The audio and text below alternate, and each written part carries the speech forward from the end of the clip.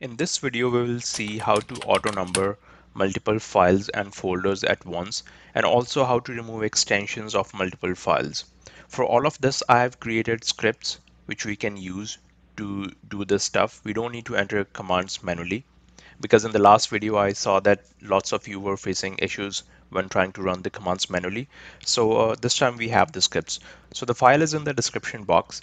Download it first using the link. So let's go to the browser and download the file first. Okay, so we have the file. I'm going to paste this in the same folder I'm going to work. I've created some test folders to give you an example. So let's extract the folder first.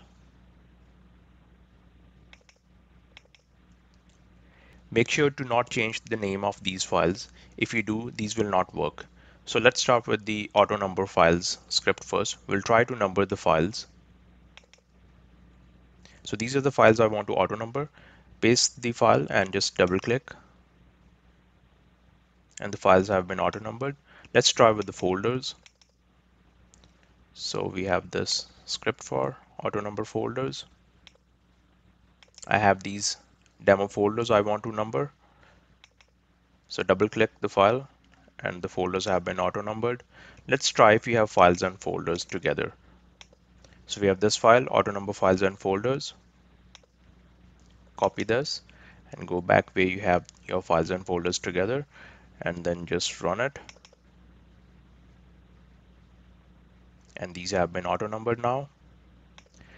Let's see if you want to remove the extensions of files together, because someone asked me a question in the last video that how to remove the extensions. So this is how you do it. Copy this script, remove extension, and I have these files I want to remove the extensions for.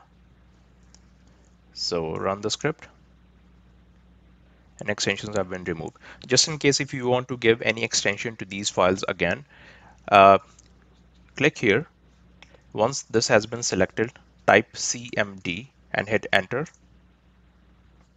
Now give this command ren space star dot star space star dot whatever extension you want to give. For example, I want to give text, and then hit enter. And if you see, all the files have been renamed to text files now. So this is it for this video. If you have any questions, let me know in the comment section, and see you in the next video.